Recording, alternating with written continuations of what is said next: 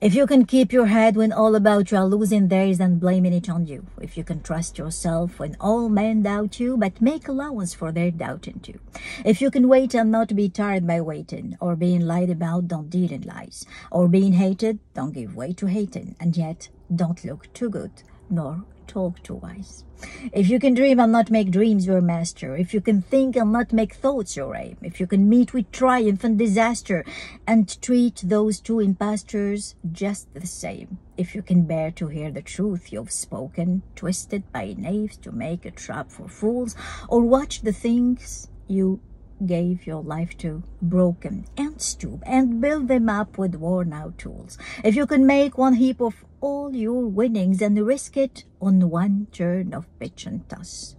and lose and start again at your beginnings and never breathe a word about your loss.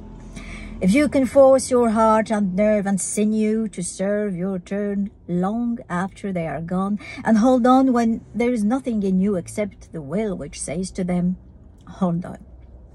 If you can talk with crowds and keep your virtue, or walk with kings, nor lose the common touch.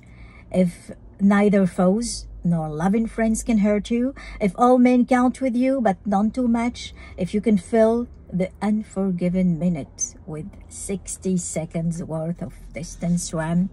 yours and the earth and everything that's in it, and which is more, you will be a man, my son. Rudyard Kipling.